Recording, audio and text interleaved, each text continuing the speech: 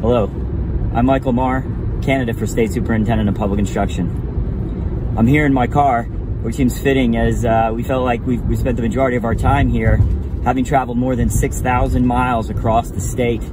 We've been from east to west, listening to North Carolinians talk about what concerns they have and the ways in which they think we ought to improve public schools in North Carolina. I've also had a great opportunity to share my vision for public schools and how we can improve our system. The North Carolina State Superintendent is an interesting role.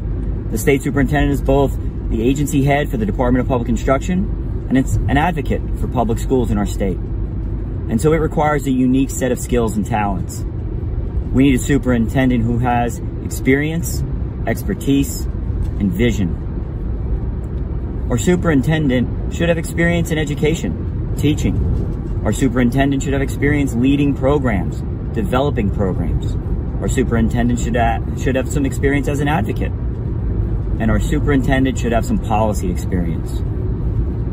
I am the one candidate in this race that brings all of those things together. I'm a career educator who started as a high school teacher in Kernersville, North Carolina, continued my teaching career in Raleigh, North Carolina. I next moved on to teacher preparation, where I worked as a professor at St. Augustine's University in teacher education.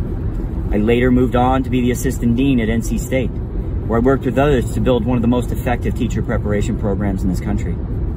The last 4 years, I've worked as an advocate, advocating for teacher preparation in public schools, and I've served as a policy leader as the vice chair of the State Standards Commission. This is a critical time for education in our state.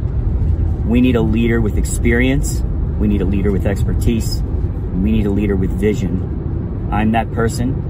I hope you'll look me up. You can learn more at my website, marfornc.com. I look forward to your vote on March 3rd.